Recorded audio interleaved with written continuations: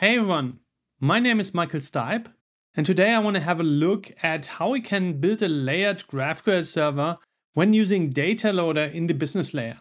I already did a couple of episodes on our new data API and also on DataLoader itself, and today we're going to take it further and look at how we could move things around and have clear layers without dependencies on our GraphQL libraries. If you want to have the source code of this episode or any other episode, head over to tv.chillicream.com. If you like our content, please hit the like and subscribe button below the video. Let's get started. I already have here a project prepared. That's our webshop or eShop project, which we branched off of the Microsoft eShop. And at this point, it just is concerned with three entities here, which is product, brand, and product type. The product type is basically the category. The brand is the brand of the product, and each brand has many products, and one product has a single brand. Okay, that's the basics here. We already built it in a way that it's layered. So we have here the types folder, which is GraphQL. Everything in here is built around GraphQL. Then we have here our services folder, which contains all our business logic. Each of the services is built around an entity, so roughly large services, which is not ideal for GraphQL, but we're going to run with that, right? Ideally, you build very small services that just do a single thing. Then we have here models, and that are our business models. We also have entity types, which live in our data layer, and the data layer is basically entity framework. So what we're going to do is create two additional projects here. One for the data layer and one for all our business stuff, right? And then we make sure that we don't have any GraphQL logic in our business layer and have clear boundaries between these layers. There are multiple iterations that you could do or make it more or less complex with different patterns around that. For instance, you could use clean architecture, which would have a different project structure. But let's go ahead with that and let's build some projects. So the first one I'm going to create here is the data project, and then we create the services project. Okay, let me add that to our solution. With that, let's do a quick reload to have everything added to the context, and then we're going to dive in here. So the first thing I want to do is move out the data layer.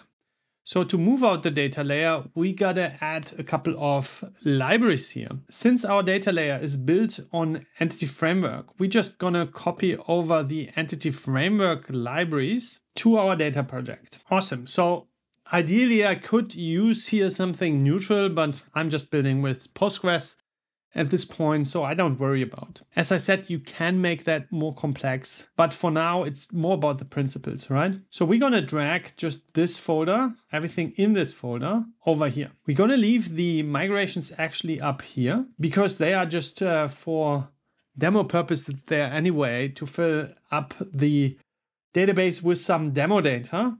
So I'm not worried to have that complexity actually here in our data layer. So this thing looks already fine. We have to import a couple of things or use really the implicit usings here. So we can grab a couple of these, put them over here, and then strip them down. So what we want to have is the data stuff. Actually, the data stuff is not needed because we will be in that namespace. Let's have a look at our code. Now it looks much better. There's no more any issues here regarding dependencies. Let's actually build that. So we actually have here now errors, and that's because our API project doesn't know where our data layer lives. So we're going to add here actually some dependency injection logic, like an extension method add data layer.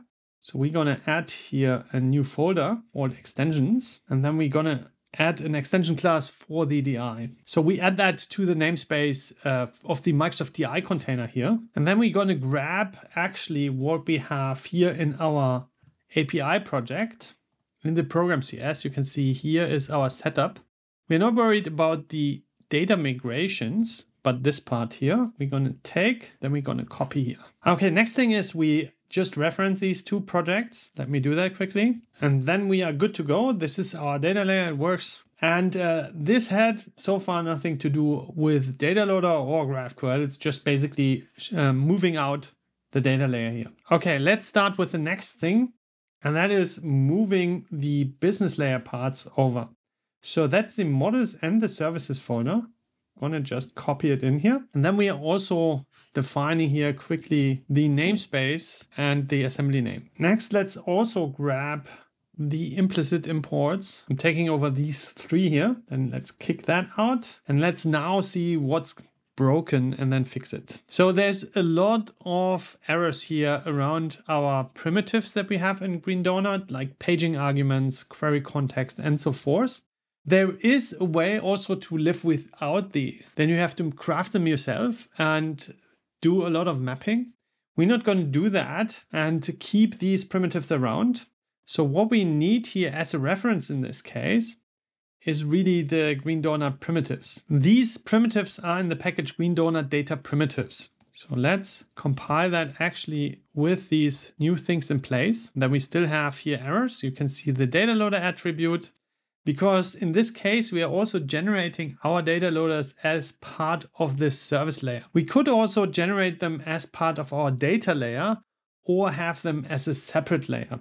But in this case, I will keep them here as an internal component of our business layer. I don't want to have it exposed, and I don't want anybody to see the interfaces or see that we are using DataLoader. But we're going to generate them in here as internal components. So to do that, we also need here actually the full Green Donut package and also the full Green Donut data package. So we're going to add here actually the Green Donut package. And then we also going to add the Green Donut data package. And actually in this case, it's not worse to have the primitives package in here, because the data package actually references the primitives. So these two things we're going to add. Let's regenerate. And then we still have a couple of errors. Do you see here? So let's have a look at why that is. So we have this error here that we are missing the namespace, and that's because our code was using implicit imports before. This is enabled here. And while implicit imports are actually used here, the implicit imports came from Hot Chocolate. So in our case, we just gonna add them here and then we recompile. So we have here a couple of errors around entity framework. And what we're gonna do is first also add here the entity framework data package. That's the driver, since our data layer is entity framework. And then we also add a couple of entity framework packages here. Awesome, I added these two here, and then we're gonna rebuild. We still have three errors here. One is that brand data loader is not there, and also a couple of other data loaders are not there. If you remember, like we used a source generator here to generate these data loaders, and we're gonna add the same source generator, and the source generator is actually a Hot Chocolate source generator, but we can configure it to only produce Green Donut code. The data loader itself is not a runtime reference. So let's quickly go here to our GraphQL project, and you can see this is like the entity framework tools. It's not part of the artifact that you produce, right? So we're going to take this here and just add it. If you're building with GraphQL, you need the right support to stay ahead. The Chili Cream support plans give you direct access to our experts, priority bug fixes, and even a say in our roadmap. So you can shape the future of the tool you are relying on. Check out the options to find the right fit for your team. And with that, let's go back to the problem at hand. So the reason why we don't have two source generators is because you cannot have two source generators producing code and then use this code from the other source generator. In essence, source generators cannot see the code that another source generator produces. So that's why we created a single source generator that produces all the code that we need and is configurable to produce Hot Chocolate code or produce just Green Donut code. So I've referenced that here. Let's build it. And this now complains that we don't have Hot Chocolate references here. So what we're going to do is define that this is actually a Green Donut module, so should not contain any Hot Chocolate code. So how do we do that? Typically, we have here a properties folder, and within these properties folder, we create a simple code file we call the module info. And within the module info, we put an assembly attribute. And in this case, the attribute is called DataLoader module. And we give this DataLoader module a name here. And I'm calling that the catalog DataLoader. And just by adding this attribute here, we are now compiling and producing just a green donut DataLoader. So I'm gonna quickly reconfigure this project so that we can see here in VS Code the code of the source generator being outputted. The project is now reconfigured, and you can see now every time I build, I have here a generated folder. This is ignored code, so it will not compile in any way. It's just here so we see what the source generator produces. And what you can see here is that it's just producing green donut data loader files, right? We only reference here green donut packages, and we also just generate green donut code. But at the moment, you can see that we have here public interfaces, public classes, and we also produce here public dependency injection code. So what we want to have actually is all this stuff internal. So let's start actually with the data loader itself. We don't want the data loader itself being public. So we're going to add another attribute here, and this is called data loader defaults. And in the defaults, that's for generating the data loader, the defaults, we can say we want to change the access modifier to only have internal pieces. So we only have internal interfaces, internal classes. We also could say we want to have a public interface or whatnot. But in this case, let's say we just want to have internal components. So let's rebuild that. And then we get a lot of errors because we are using these interfaces in the constructor, which is public. Now we have a problem with these services. But let's not worry about that. Let's have a look at the data loader code. And you can see that is now internal. So this is pretty good. But the DI is still public here. And ideally, we don't want to have this as a public component. So we go back here to the module info. And here on the data loader module, we can actually say this is an internal module. That's always good if you want to have your own DI method that wraps actually this method that this module produces here. So I'm saying that I want an internal module, and we rebuild that. And then we have here an internal extension method, right? Okay, let's put the pieces together. So we could do a couple of decisions here. Either we want to have a public data loader interface, but we want this to be our own interface. This is possible. We could produce that. It's a bit more work, but let me quickly show you that. So before I show you that, it's important to note that the classes are always generated partial. This has a reason because we want you to be able to add things into it, like maybe you want to have a different method, not load. You want to call it get by ID or whatever. Then you can create your own interfaces for this and then implement a partial part of this that implements that interface. Second thing is you cannot just add data loaders on their own. They will not work. You must use our DI injection method here, this add data loader.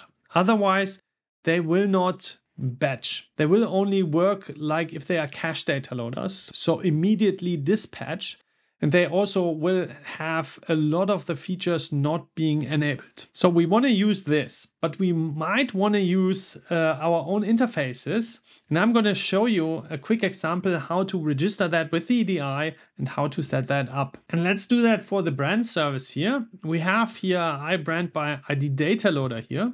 And we could, for instance, introduce a new interface here, which we call iBrand batch loader. I'm not very creative with the names, but anyway. And then this has basically a task, produces a brand, and let's say get a brand async. So very basic, right?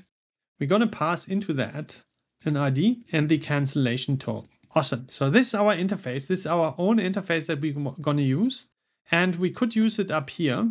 And then we would have here the get brand async method, right? So in order to use that with our data loader, we're going to do a public partial piece of our data loader, right? And we're going to use this brand by ID data loader. Then we just say we're going to implement that here. Okay, I get here the red squiggles because it's public. It actually has to be internal. And then we can basically just wire that through. So how can we make this interface work now with the DI if we have to use the DI generated code that we have. So this is pretty easy. We just introduce here our DI code. So I've created here quickly a DI extension class. And what we could do here is basically just say, add the DataLoader module. So we add this, and then you just bind the interface to the existing DataLoader. So in this case, we would say add scoped. It must be scoped. Then you take your interface, and then in here you have basically a delegate. Say you want to get a required service, and then you just take the batch by ID DataLoader in this case, and then you're done. This is how you can get rid even of the DataLoader interfaces. Use your own and have just the DataLoader code isolated somewhere, right? Okay, in our case, we're not gonna do that. We actually use the interfaces. Okay, I rewired that to use the generated interfaces here. What you can decide still on is if you wanna have public interfaces, internal implementation. In my case, I'm going with the internal approach here. So we're gonna just use here a regular constructor and then make this internal. And then we can set that up here in our service layer DI method. These are also scoped, brand service. So I've rewired here everything. Let's kick this connection string actually out. We don't need that. That's in the data layer. And then we can actually rebuild that and it's green. It builds now. And as I said, we don't have any hot chocolate dependencies here apart from the source generator. But this, as I said, is not really a dependency, it's a generator. And it will only be there at build time. So let's rewire our API project. There's one thing missing here. We need first to kick out the services stuff and also the models. Awesome, this is out. We now have here an error in the program CS. We're gonna kick these out and we're gonna say add services layer. We don't have that yet, because I haven't referenced the project. So let's quickly do that. Let's rebuild. It builds with errors, that's okay. We can go here and now we can say add service layer. And now it should build without error. That's good. Let's start the project. It runs. Let's try it out. Let's run this query here and we get an error. Okay, let's have a look at what the error actually is. A suitable constructor for the brand service is not available.